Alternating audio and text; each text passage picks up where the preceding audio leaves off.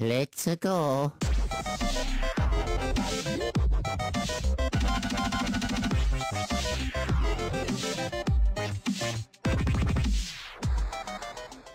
Yo, what is going on, guys? It's me, the Ninja Reviewer, here for me to review Dragon Ball Super episode 57. Apologies that this review was actually pretty late. One of the days on Labor Day I had a really late shift from work, so that was the reason why. But I don't know, I was just feeling like extremely tired, so I did manage to watch the episode. I did. It's just I was just extremely tired. Plus doing other things was a bit harder for me to do the review properly. So, and I know my channel seems about dead, that I haven't really done anything about. But fear not, though, I am going to post some stuff up soon. I am terribly sorry about that. It'll get there, don't worry. It's just, you know, gotta give me time to relax and stuff. Anyways, so, getting on topic here. So, this episode of Dragon Ball Super, yo, man.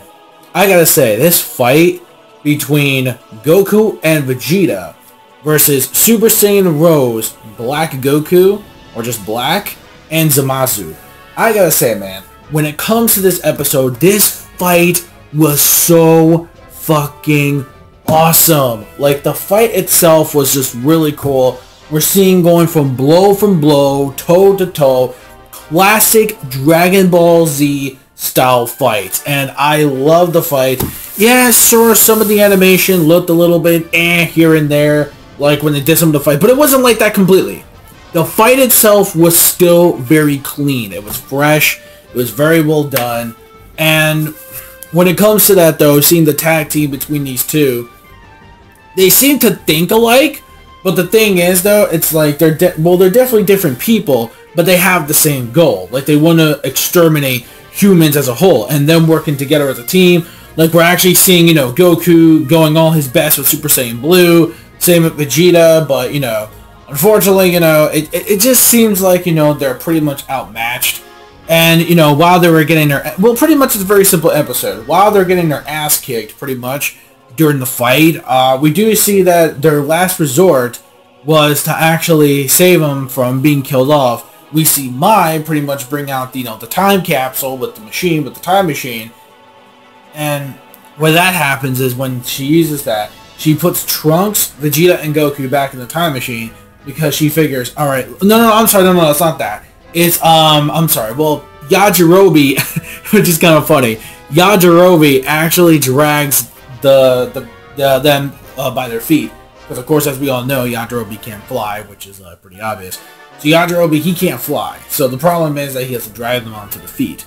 But meanwhile, though, when it happens, he brings it to Mai to actually bring the time capsule, and with the time capsule for them to actually send them back. And Trunks was like, no, don't do this, come on, you can tell how desperate Trunks was not to see Mai actually go, because he's afraid that she's gonna die off like she did back, but that again doesn't matter, because no, here's the thing, I do apologize from the last week's episode when I said about, you know, going to a different time where Mai didn't die.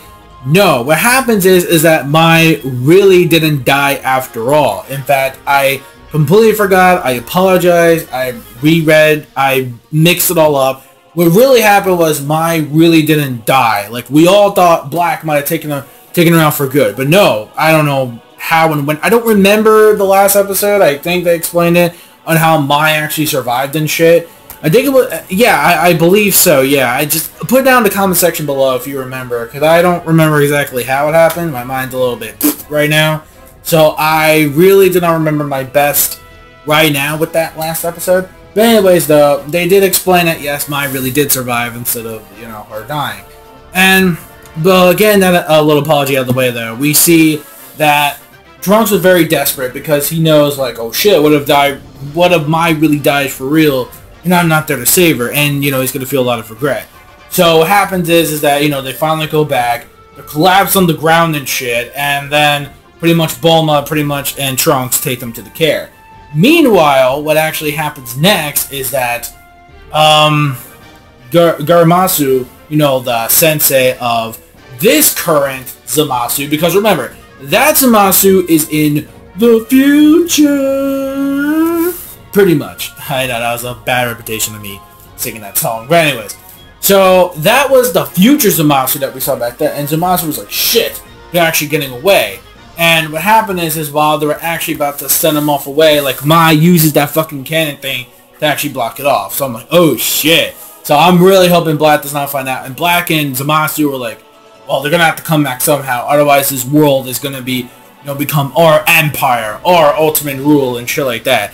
And damn, man, I gotta say, Black as a villain, he is becoming really awesome. Like, I am loving his determination to get rid of all human beings. Like, we still need to know who, what, and why are created Black, and why he wants to exterminate every single human being and create this new empire where there's no humans whatsoever, no godlike figures. Because we can see that he has godlike powers. Like, the Super Saiyan Rose thing is sort of similar to Super Saiyan Blue, but on a much more higher scale of God Super Saiyan. So that's basically what it was. And because of that, he wants to create a world with that where nobody can die, no weak humans whatsoever. So anyways, this current ZAMASU, which we see now in last present time, we see that he's with Garamasu. And Garamasu's watching a thing called GODTUBE or KamiTube or excuse me, where you want to call it, from Japanese Kami to English God. He's watching GODTUBE. And get this, he says he wants to become, well, it was a joke, but I was like, what? Is there such, I'm guessing GODTUBE is equivalent to our world's YouTube, pretty much. Which I actually do find kind of funny, where he was like, I want to become a GODTuber. And I'm like, well, if you want to reach GODTuber levels, good luck. There might be some regulations you're going to have to follow there, buddy, in order to actually do it. Yeah, about that new policy, yeah, you better look into that. So, basically, yeah.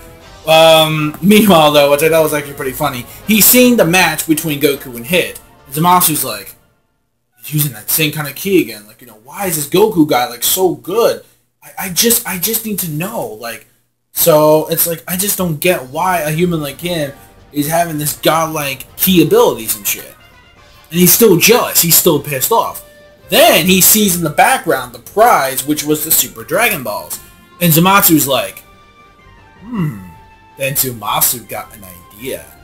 An really, really awful idea. That's right. ZAMASU wants the Super Dragon Balls to make any wish he wants. And we see at the very end, ZAMASU is a fucking savage. We see ZAMASU. He goes to the, that planet. I forget what the hell it was. The one dude, the one know-all dude. I forget his name. The one that knows all and shit like that. The one who actually told him, like, where you can find the Super Dragon Balls, like the radar, like how to build it. That dude. He goes there. And then you see his guards trying to defend. It's like, who are you? How'd you get in here? And he's like fucking he's like freaking beating the shit out of you guys. He's like, yo, you know everything. Tell me where the fuck are those Super Dragon Balls right now. I ain't playing no games, bro. I ain't playing no games. Like, he ain't it's like a robber going like, where the fuck are those Dragon Balls? Shoot down, I won't shoot nobody, man. Like, man, this dude was like a fucking serial killer. Like, this dude was insane. God damn. So, yeah, the way they left it off on that was actually a really awesome, awesome end note. Awesome cliffhanger right there. I'm like, oh shit, this dude means business. And I gotta say, the fight in this episode made this episode a clean 5 out of 5. Definitely, the fight was really good. The premise, the pacing of the storyline got a lot more better. We see now that we're going back to the future and now back to the past. Not to play some shitty games, it's like ass, or with Samurai Jack. Not that past, but where we're back now to present time, and then, we get this side thing, and I'm like, oh shit, things are really starting to pick up. I have a feeling, that maybe ZAMASU must have used the Super Dragon Balls to create some kind of replica, or maybe he used his partner, Gamarasu, I think his name is. Maybe he used him. And maybe he is Goku Black. Because think about it. The outfit thing that he wears is sort of similar to Black. So it's a big, big possibility that this dude is probably somehow the one that actually is the ultimate black. Like maybe the Super Dragon Balls made him black and made him like the same, like the replicant of, you know, Goku's face and blah blah blah, to change everything to make Goku the evil one, you know, shit like that. So I think that's probably the key thing. I'm assuming this could be, it's probably not him. Maybe he used the Super Dragon Balls to actually create, not himself as black, but probably he created black with the Super Dragon Balls. Or maybe it's like a Piccolo / Majin Buu thing, how like ZAMASU was like, I guess, the good half, and then he got these evil intentions, you know, like Kami did, where he got some of those evil, jealous attentions, and he created Piccolo, and Majin Buu was the same way. So maybe this could be like a Piccolo and Majin Buu scenario, where he has an evil form that's separated out of him when he used the Super Dragon Balls to create his, like, a persona of himself, pretty much, except as Goku. And maybe that's my other guess, too, is how it becoming. But we'll see what it goes down. From the preview, it looks like he succeeded. It looks like he did something. Maybe, I don't know if he killed the one all, not the king of all, but I forget his name. Shit, I forget the dude's name. We saw him, like, way back ago. Him, I mean, unless he's gonna die tonight. I mean, if he dies tonight, and that sucks, but we don't know. So if he dies, he dies. I mean, I'm guessing he must have did something drastic. Because it looks like from the preview, he fucking has the big-ass giant... Dude, that dragon, yo, is fucking huge, man. He is huge. Very huge dragon. So, to get this motherfucker to get summoned, he must have found some kind of way to get the code. Because you have to speak... I think he does... Oh, actually, no, correction. He might know the God language. So maybe... Because I do remember from the last arc, you had to use the God language in order to actually talk to the dragon itself. So, yeah. So I think he knows that, so he must have summoned him. So anyways, 5 out of 5. Quality episode. This is like one of my favorite episodes of Dragon Ball Super of this arc. Definitely, the fight was very, very well done. Black is becoming impressive. Even if he's pink, Super Saiyan Rose, whatever, he's still awesome regardless. The lightsaber, man, looks like something from like fucking Halo or some shit. Was actually pretty cool. And then, of course, we get a sword too. Yo, Zumasu's a beast, man. Zumasu is a fucking... And I love the Kamehameha wave. Yeah, we know. It's a staple. It's the Kamehameha wave. Now, like, how the fuck does this dude know the Kamehameha wave? Again, he must have known more about Goku and got his information to create him. Like some Dr. Gero shit for, like, Cell. It's a possibility, too, because this is insane. And I like the Kamehameha wave, too. It was, like, all pink and black. It reminds me of something from, like, GT that, like, Baby did or something like that. That was cool as well. So anyways, that's pretty much it. Let me know what you thought in the comment section below of this episode of Dragon Ball Super. And I will see you guys next week. Probably on time. Hopefully on time. We'll see. Probably, but we'll see what happens. Of Dragon Ball Super episode 58. And I'll catch you guys there. This is the Ninja Reviewer signing out, saying peace, soul, love, chicken grease, and the sky is the limit. And my manga fans, keep supporting what you read and what you watch. And yeah, I'll catch you guys next time. Bye-bye.